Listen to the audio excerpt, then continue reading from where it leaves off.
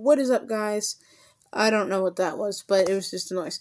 I have a balloon trick for you. It was a special request from Mickey Scrolls. If you guys haven't seen that channel yet, I highly recommend it. If you guys are a big Disney fans, big Loungefly fans, just big anything Disney fans, or if you guys like to hear about a lot of small shops, I highly suggest going to their channel. One of their balloon tricks that they asked me and they really wanted to see, which luckily they saw a couple of my LimeWare videos and now they're thinking about trying some out, which is awesome. They wanted to learn how to break a balloon. In a couple of my LimeWare tutorials, you guys are going to see that I break balloons in half all of the time. So now I'm actually going to show you guys how I do that trick. So I just inflated a balloon, it really doesn't matter, blah, blah, blah. Okay, so there's a couple of different ways. I like to squeeze and stretch if I can. A lot of the times I can't. So you can always just take, your scissors and chop it off. But no, that's cool and all, but you have to try and catch the rest of it most of the time.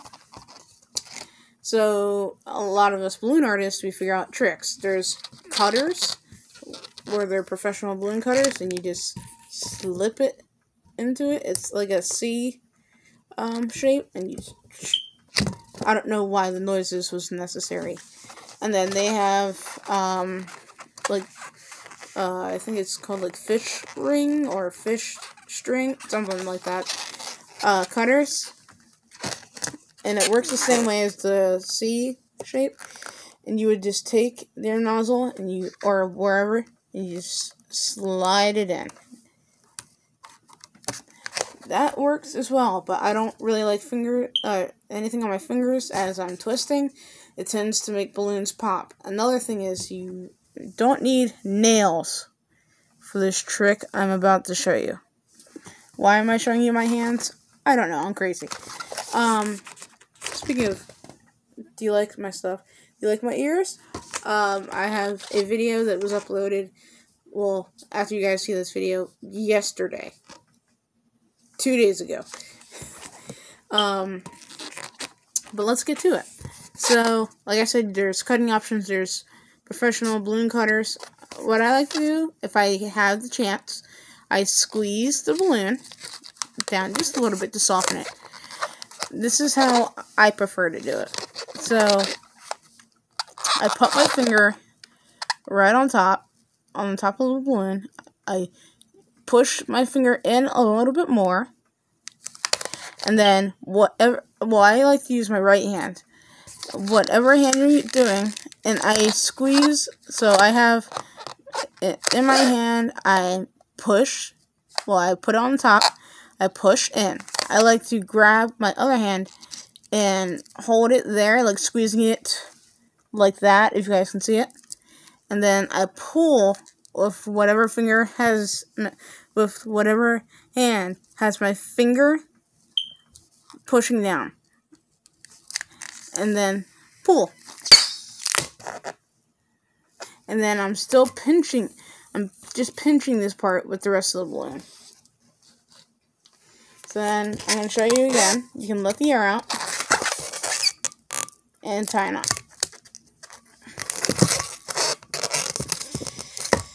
Ready? Squeeze and stretch. Again, you don't always have the opportunity to do that, but if you're a beginner and you're just inflating random sizes, who cares?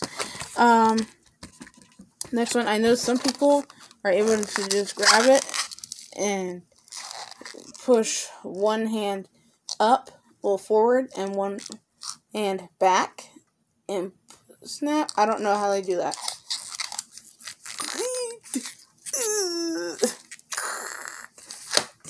Again, not necessary, but let's just try it again.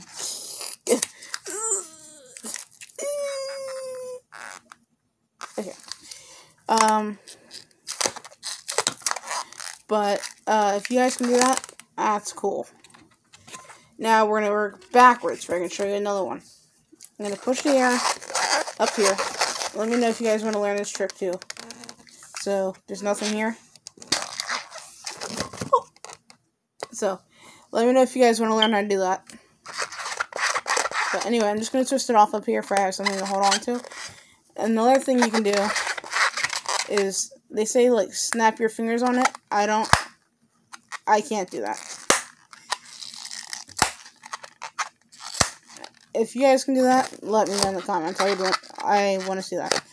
But again, just like how I do it, I like to put my finger in, push down, and slide. Oops, wow. Let me push the air again.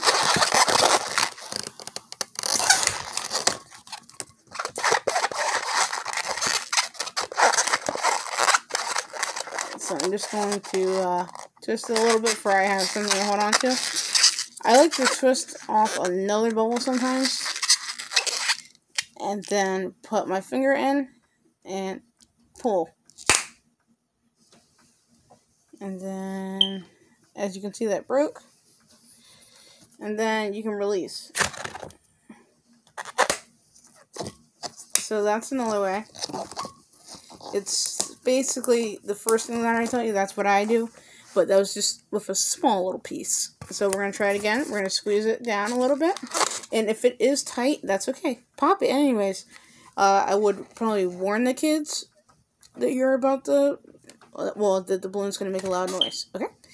So, again, I'm going to come up closer. I'm going to put my finger right on top. This is my pointer finger. That's what feels the most comfortable to me. So, I'm going to take my finger, pop it on top, push down, squeeze with my other hand. That way it's like that. And pull.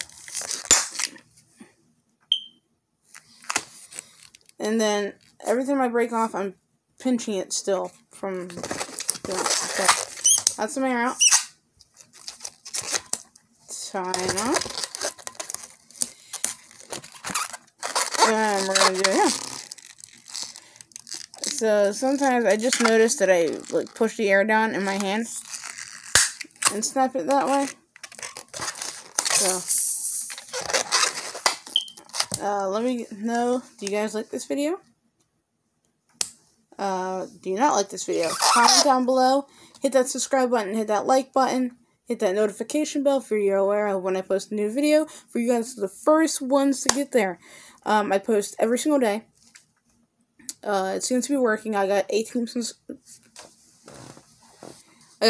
subscribers from it so far, which has been amazing. If you guys want to learn that little trick that I did with the balloon pushing the air, let me know in the comments down below.